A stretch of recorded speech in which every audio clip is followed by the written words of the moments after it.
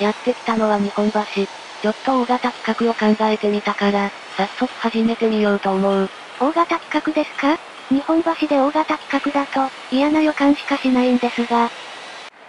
道路元標のところに来たということは、道路関係の企画ですよね？みんな大好き、日本国道路元標。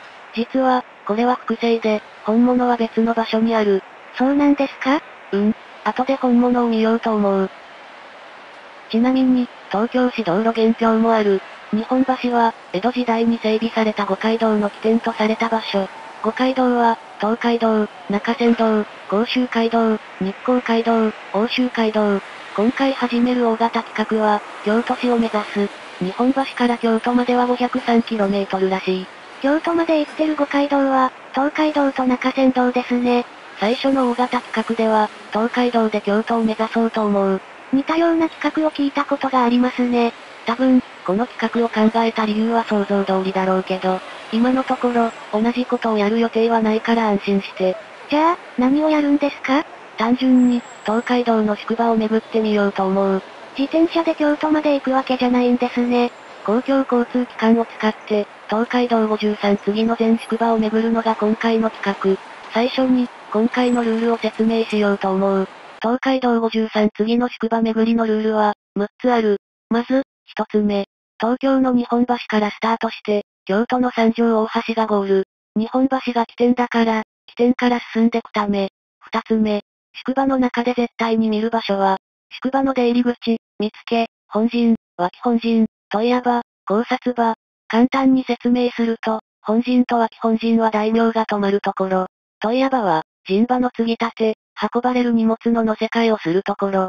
考察場は、幕府のハットや、掟書きを掲げる場所。宿場の重要なところは見るって感じ。3つ目。東京から京都に向けて進むから、宿場内も東京側から京都側に向かって移動する。4つ目。宿場間の移動には公共交通機関を使う。5つ目。連続で宿場を巡ってく時のルートがわかるように、下車する駅バス停から、乗車する駅バス停までを動画にする。A 駅下車で、B 宿場の東京側出入り口に行って、そこから宿場を散策。京都側の出入り口まで行ったら、次の宿場に行くための駅バス停まで移動。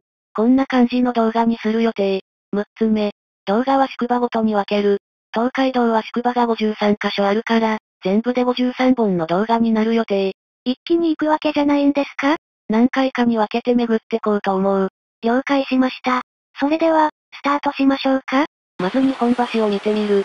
日本橋には獅子像がある。奈良県の、田向山八幡宮にある、狛犬などを参考に作られたらしい。ルネサンス期の彫刻家ドナテッロが作った、ライオン像とかも参考にされたらしい。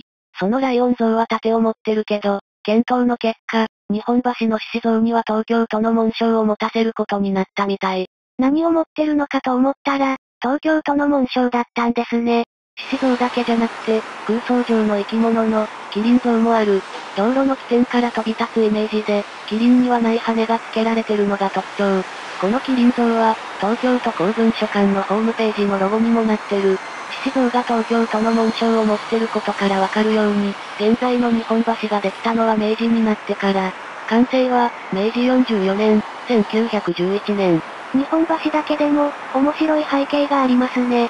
日本橋の上を通る首都高の間には、道路元標地点の碑がある。ということは、そこが道路元標がある場所ですか？その通り、道路元標地点の碑の真下に、本物の道路元標がある。近くに行ってみたかったけど、道路のど真ん中だから行けなかった。たまたまその位置に信号待ちで止まった車の運転手が、道路元標を覗き込んでて羨ましかった。見学ツアーとかがあったらいいんですけどね。複製の道路元標の道路を挟んで向かい側には、日本橋魚市場発祥の地の碑がある。乙姫広場ってところらしい。日本橋にあった魚菓子は巨大で、1日2000両の取引があったとか。大正12年、1923年の関東大震災がきっかけで、築地市場へと移転。その築地市場も、今では豊洲に移転しましたね。明治になってから、衛生面の問題や、インフラ整備などの理由で、東京府から移転を命じられてたらしい。折り合いがつかないまま大正になって、関東大震災で被害を受けて、芝浦の仮設市場を経て、築地に移転したという情報もあった。魚河岸がこの場所に残り続けてたら、今とは全く違った景色になってたでしょうね。それはそれで、気になるね。ところで、日本橋にいると、日本橋がよく見えないですよね。そう思って、隣の西河岸橋まで来てみた。近いところに別の橋があるのはいいですね。首都高の柱が邪魔だけど、一応全体を見ることができるかな。この首都高も地下化するんですよね。令和6年、2024年5月時点の予定では、日本橋に青空が戻ってくるのは、令和22年、2040年らしい。こういう工事は遅れることが多い気がするけど、安全を優先しながら、できるだけ早く完成してほしいね。上に首都高がない日本橋を早く見たいですね。さて、日本橋も見て回ったから、出発しようか。京都まで 503km。公共交通機関の力を借りて、楽しみながら行きましょう。まずは、現代の東海道の起点の一つ、東京駅を目指す。日本橋は、国道1号線、4号線、6号線、14号線、16号線、17号線、20号線の起点。国道1号線が現在の東海道。それのハイスピードバージョンが東名高速道路で、さらに上位版が新東名高速道路ということになると思う。この道路原標を超えたら、東海道のスタート。道路原標は、大正時代に制定された旧道路法に基づくもの。昭和27年、1952年6月に施行された新しい道路法で、大正時代の旧道路法は無効になった。現在の道路法では、道路原標は道路の付属物で、道路の起点とか終点とは、法的には関係がなくなってるらしい。歴史的価値はあっても、法的には意味のないものになってるということですね。そういうことだろうね。ちなみに、本物の日本国道路原標がある場所に、以前は東京市道路原標があったみたい。日本国道路原標複製の横にある東京市道路原標は、昭和3年、1928年に建てられたもので、もともと、市電の河川を喧嘩する役割も兼ねてたらしい。当時は、東京市道路原標の横を市電が通ってたんですね。その光景も、実際に見てみたかったね。ところで、道路原標の複製の横にあった各都市までの距離が書いてあるやつに、利定表って書いてあったの気づいてた？確か、そんなことが書いてあった気がします。明治初期に、利定調査のために定められたのが利定原標という道路原標。利定原標は木材で作られたものが多く、現存するものは多くないらしい。現存してるものを調べて、見に行ってみたいですね。ところで、各都市までの距離は利定表だから、明治時代に調べた距離なんですか？そんな気がするけど、詳細はわからなかった。残念です。国道1号線は、日本橋交差点を右折するけど、僕たちは東京駅を目指して直進。八重洲口に行こうと思う。オランダ人船員のヤン・ヨーステンが名前の由来という、八重洲ですね。そうそう。ヤン・ヨーステンの和名、やヨースが由来。与えられた邸宅が江戸城の内堀にあったから、そのお堀をやヨースにちなんで、やよす菓子と呼んで、それが転じて、八重洲菓子が定着したと言われてる。そんな八重洲中央口に来たけど、東京駅って書いてない。ほんとですね。残念すぎるから、東京駅っぽいところに行こう。ここは東京駅丸の内口。この赤レンガの駅舎が、東京駅、という感じがしますね。そうだよね。東京駅って書いてないけど、東京駅って感じがするのがこの駅舎。東京駅は大正3年、1914年12月に開業。日本で最初の鉄道は、明治5年、1872年に開業した、新橋横浜間。現在の汐留駅から桜木町駅。東京駅の開業は遅いんですね。意外だよね。新橋横浜間の話はよく聞くかもしれないけど、実はその4ヶ月くらい前の、明治5年、1872年6月に、品川横浜、現在の桜木町間が仮開業してる。品川駅はリニア中央新幹線の起点だから、鉄道の歴史を考えると、興味深い感じがしますね。今見えてる東京駅丸の内駅舎は、平成24年、2012年に創建当時の姿に復元された。元々の駅舎は、大正12年、1923年の関東大震災では特に被害はなく、昭和20年、1945年の空襲で、3階部分とドームが焼失。昭和22年、1947年に、2階建てとして直された。ちなみに、東京ステーションホテルの開業は、東京駅開業の翌年の、大正4年、1915年。そんなに古いホテルなんですね。開業までには紆余曲折あったらしい。さて、鉄道の東海道の起点、東京駅から宿場巡りをスタートしようと思う。東海道の最初の宿場は、品川宿。東京駅から品川駅に行って、そこから徒歩で品川宿へ。品川駅まではいくつかの路線で行けるけど、東海道の宿場巡りだから、東海道本線で品川駅を目指そう。このチャンネルでは、こんな感じで深掘りしながら旅をしています。今回の深掘り解説は僕、ヤッチが担当。僕、スクッチは聞き役になります。興味があってもなくても、チャンネル登録、高評価で、僕たちの旅を応援してくれると嬉しいです。JR 品川駅に到着。JR 品川駅が、品川宿の最寄り駅ですか？品川宿の最寄り駅は、京急北品川駅。東京駅から行くなら、JR 品川駅下車で歩いた方が安上がり。品川駅では、リニア中央新幹線の工事の真っ最中。完成したら名古屋まで最速40分、大阪まで67分で行けるようになる。現時点での計画だと、リニア中央新幹線は京都を通らないから、鉄道の東海道の最上位版にはなれないと思う。品川駅の高輪口を出て、南に進む。南ですか？京急の北品川駅方面に行くんですよね？品川駅建設当時、反対運動があって、埋め立て地に品川駅を作ることになったらしい。現在の品川駅は、港区高輪3丁目にある。北品川駅は、品川宿の北側にあるから、北品川駅。もともとは品川駅で、高輪駅まで延伸される時に、北品川駅に名前を変えたらしい。高輪駅は、昭和8年、1933年に廃止されてる。そんな経緯があったんですね。ゴジラの上陸地点の、八ツ山橋を渡ると、宿場の名前が書いてある石碑がある。東海道53次の全宿場ではなく、箱根宿までだった。箱根には関所があるから、箱根宿が区切りになるってことかな？今の地名とは違う漢字が使われてるところもあるんですね。保土ヶ谷は保土ヶ谷、藤沢は藤沢。江戸時代当時に使われてた漢字なのかはわかんないけど、現代になるまでに変わったってことだろうね。ここ、八ツ山は武蔵台地の突端にある。名前の由来は、海に突き出した岬が8つあったことらしい。昔は海岸線がこの近くにあったんですね。宿場の石碑があるということは、そろそろ品川宿ですか？その通り、品川宿の江戸川の出入り口だったとされてる場所は、このすぐ近く、宿場の出入り口には見附があった。見附とは、見張りの万兵を置いた軍事施設のこと。赤坂見附とか四谷見附は、その名残。宿場の出入り口にも見附があった。江戸方面の見附は江戸型見附、京都方面の見附は上方見附とか京方見附と呼ばれてた。最初のルール説明にあった、見る場所の一つの見附ですね。品川宿は、街歩きマップがあるから、知らずに来ても楽しめそうですね。街歩きマップから少し進むと、京急本線の踏切がある。これより南、品川宿、寺内って書いてある、品川宿防寺杭がある。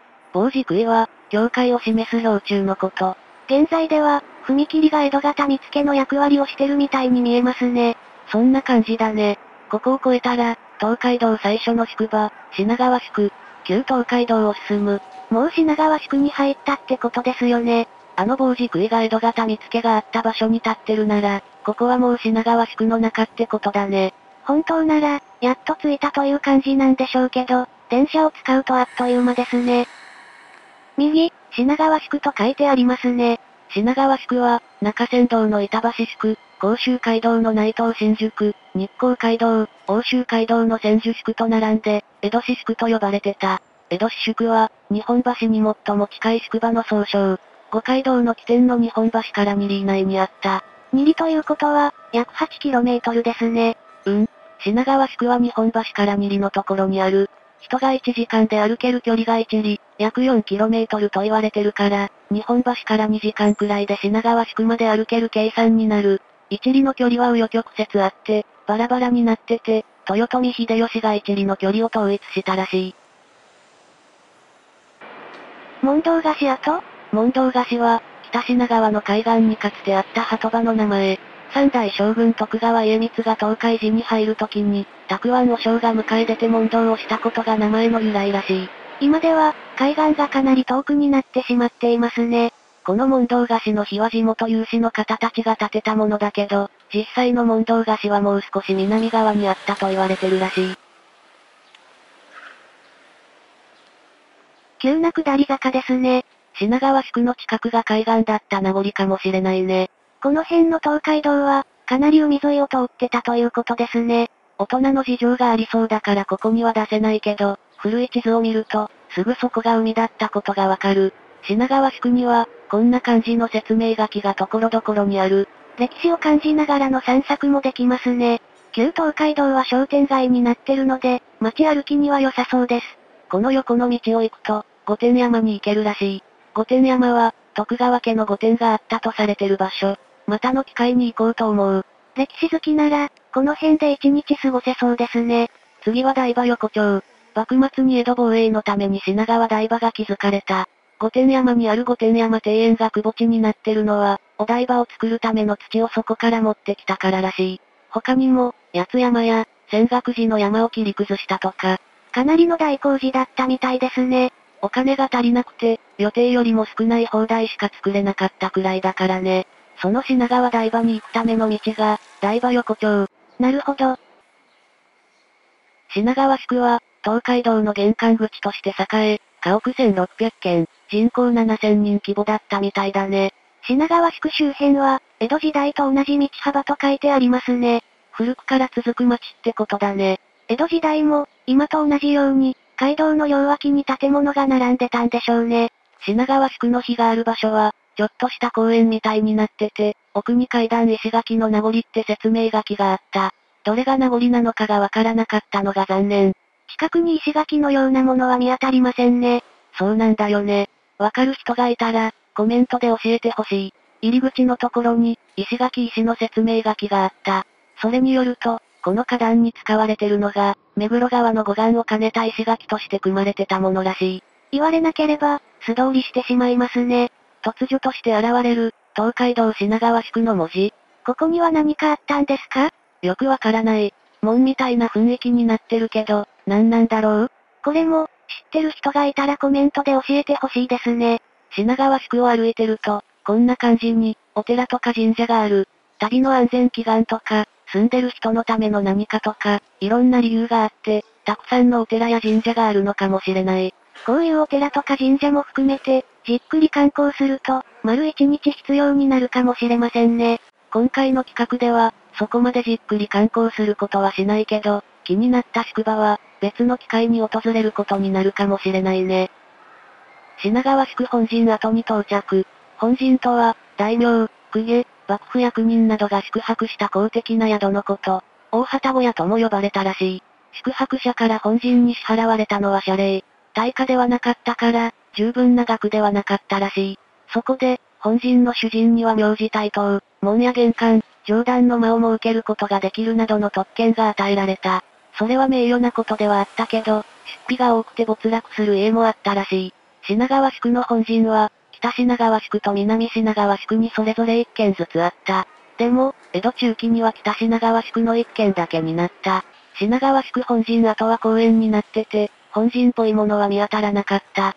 聞きたいことがあるんですが、名字対等というのは何ですか？名字対等は、名字を名乗ることができて、刀を持つことができるということ。これは武士の基本的属性。本陣の主人は、武士に近い身分として扱われたということですか？そういうことみたい。なるほど。もう一つ聞きたいんですが、北品川宿と南品川宿というのは何ですか？それはこれから行くところで説明しようと思う。橋が見えてきましたね。この橋が目黒川に架かる品川橋。ここから北側が、北品川宿。江戸方見附から品川橋までということですね。その通りと言いたいけど、実は違う。この橋を渡った先が、南品川宿。ここで半分という感じですかね。多分、そんな感じじゃないかな。ちなみに、南北の宿場の境にある品川橋は、江戸時代には境橋と呼ばれてた。宿場の境にあるから境橋ということでしょうか？そうなのかもしれないね。品川宿は、北品川宿と南品川宿だったけど、享保7年、1722年に、北品川宿と高輪の間の茶屋が宿場として認められた。その新しい宿場は、勝新宿と呼ばれた。京急本線の踏切から法善寺あたりまでだったらしいから、さっき唐突に現れた門みたいなやつは、北品川宿と勝新宿の境目だったのかもしれないね。なぜ勝という名前がついてるんですか？宿場は、天馬と、勝人足を負担することになってたけど、そのうちの勝人足だけを負担してた新しい宿場だから、勝新宿と呼ばれるようになったらしい。天馬は、幕府の公用のために宿場で乗り継ぐ馬のこと。勝人足は、物の運搬とか、籠持ちとか、川渡しとかをする人のことらしい。なるほど。南品川宿に入ってすぐのところに、Wakihonjin跡がある。Wakihonjinの脇は、足らないところを補うという意味。本陣では足りない時の予備が、Wakihonjinということみたい。Wakihonjinがあった場所には、今は城南信用金庫がある。通り過ぎちゃったけど、品川橋の北側の、品川橋から見て左の角が考察場跡。考察場は、幕府とか領主が決めたハットや掟書などを掲げておく場所。ハットや掟書は木の板札に書かれてて、人目を引くように高く掲げられてたらしい。どんな感じだったか、イメージしにくいですね。日本橋から3番目の宿場の神奈川宿には、復元した考察場があるみたい。それは楽しみですね。これから向かうのは問屋場跡だけど、そこは南品川宿の問屋場跡で、北品川宿にも問屋場があったみたい。さらに言えば、北品川宿と勝新宿にも、Wakihonjinがあったらしい。いろいろ見落としてますね。事前に調べた時に気づかなかったから、仕方ないね。何かが残ってるわけじゃないから、諦めようと思う。そうですね。そうこうしてるうちに、南品川宿の問屋場跡に到着。問屋場跡には現在、株式会社、成果実験社がある。気になる名前の会社ですね。成果実験社は、大正14年、1925年に設立された会社で、成果製パンって雑誌を発行してる出版社みたい。歴史のある会社なんですね。その歴史のある会社が、南品川宿の、問屋場、関目改め所の跡地にある。問屋場は、宿場で最も重要な施設だったらしい。主な業務は、継ぎ立て業務と飛脚業務。継ぎ立て業務は、大名などがその宿場を利用するときに、必要な馬や人足を用意して、荷物を次の宿場まで運ぶ業務。飛脚業務は、幕府公用の書状とか品物を次の宿場に届ける業務。飛脚は問屋場の業務だったんですね。そうみたい。関目改め所は、重量を検査するところ、運ぶ荷物の重量規定があったけど、それを違反する人がいるから、聖徳2年、1712年に、関目改め所が設けられたらしい。東海道は、品川、駿府、草津、駿府宿はないけど、多分府中宿のことだと思う。いつの時代も、ルール違反をする人はいるということですね。護岸が残ってるんですね。そこが江戸時代の海岸線ということだと思うので、気になります。この先にあるみたいだから、行ってみようか。そうしましょう。地図を見ると、東側に一本入ったところのようですね。当時は本当に海の近くを通ってたんですね。ここを左かな？何かあるようにも思えないけど、とりあえず行ってみよう。石垣っぽい塀が見えてきた。コンクリートか何かで、石垣みたいに作った塀でしょうね。さあ、ここを曲がった先に、護岸の石積みがあるはずだけど。おお？それっぽいのがあった。古そうだから、これが江戸時代の石積み護岸でしょうか？多分、そうだと思う。違うかもしれないけど、これだと信じたい。信じて、違ったら悲しいです。もし違ったら、コメントで教えてください。品川宿の文字がなくなった。ここで品川宿も終わりですか？品川宿の上方見附の場所ははっきりしてないみたいで、青物横丁駅あたりとしか情報を見つけられなかった。本陣も問屋場も跡が残ってるだけでしたし、江戸時代の品川宿が残ってるところはほとんどないみたいですね。旧東海道はまだまだ続くから、もう少し進んでみる。進みながら、上方見附について教えてくれませんか？見附については、江戸方見附で説明したから省略するとして、上方は、京都を指す言葉。当時、京都には天皇が住んでいたから、敬意を表して上方と呼ぶようになったらしい。品川宿と書いてありますね。まだ品川宿みたいだね。上方見附の説明の続きだけど、京都側の見附だから、上方見附、京方見附とも呼ばれたらしい。また何かありましたね。江戸幕府の御用宿、釜屋の跡だね。釜屋はもともと立場茶屋だったけど、幕末に江戸幕府御用宿になったらしい。説明には立場茶屋とあるけど、調べてみたら、立場茶屋って書いてあるのがほとんどだった。品川観光協会でも、立場茶屋になってるから、立場でもいいんだと思う。宿場と宿場の間にある休憩場所が、立場らしいけど、ここは品川宿、南品川宿の中。なんで立場茶屋なのかはわからないけど、立場茶屋は、立場にある茶屋のことらしい。休憩場所だけじゃなく、お茶や和菓子を提供する飲食店、甘味処として発展したのが茶屋。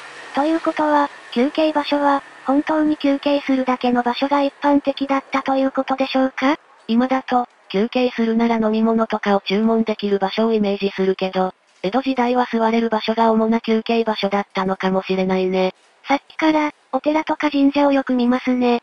今回は寄らなかったけど、品川宿にはお寺とか神社がたくさんある。歴史があるから、お寺とか神社を中心に巡ってみるのも面白そうだね。本陣とかはなくなってても、お寺とか神社は残ってますからね。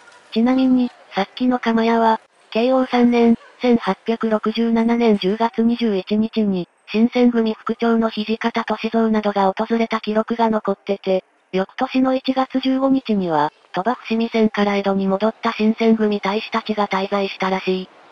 品川宿は、京急本線の青物横丁駅付近までらしいけど、まだ東海道品川宿って書いてあるから、宿場を出てないみたいだね。